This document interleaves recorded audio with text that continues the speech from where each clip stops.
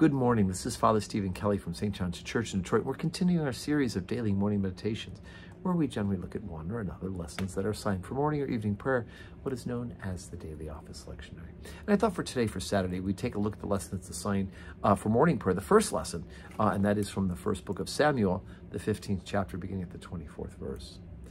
And Saul said unto Samuel, I have sinned, for I have transgressed the commandment of the Lord, and thy words, because I feared the people and obeyed their voice.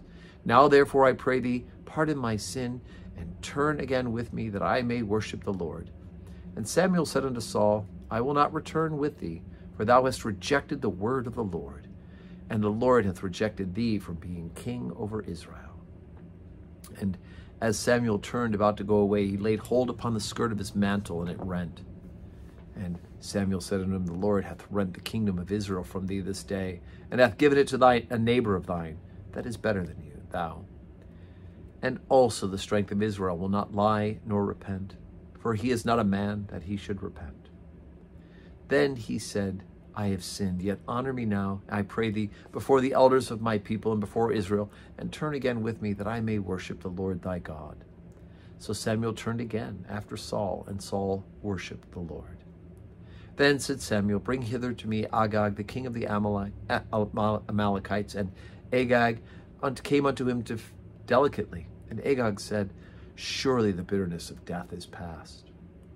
And Samuel said, as thy sword hath made women childless, so shall thy mother be childless among women. And Samuel hewed Agag in pieces before the Lord in Gilgal. Then Samuel went to Ramah, and Saul went up to his house in Gibeah of Saul.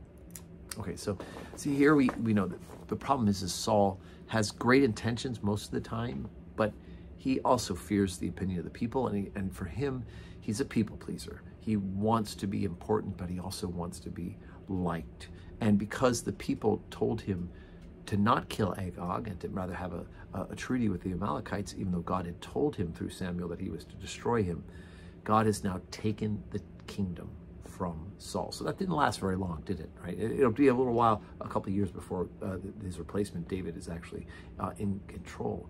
But the fact that they asked for a king and that this was the first choice of king and it fails miserably still does not deter people from wanting a king. And so he, as Samuel went to go away, he ripped his garment, rent it. It's where the word for ripping, and he says, and just as you've done this, just as an example, that the kingdom is being ripped from you. And of course, then Samuel completes God's command that this person, this Amalekite, who was worshiping the false gods and sacrificing children, he himself was destroyed. So anyway, it's hard in the book of Samuel, these sort of things, but that God is in fact preparing a way for the people of Israel to be the people that he desires for them to be. And that includes obedience when God says that this is what they are to do. And Samuel certainly is speaking to them the word of God. So today's Saturday, right? So I hope today that you have a chance to do some things for recreation, to be recreated, and to have yourself an opportunity to prepare for tomorrow, which of course is Sunday when we gather for worship. Hey, think of somebody to invite for church today, right? And pray for them and invite them to join you in church.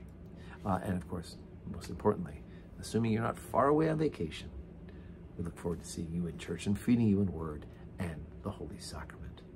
And on this Saturday, may it be a day that is full of blessings. God bless you.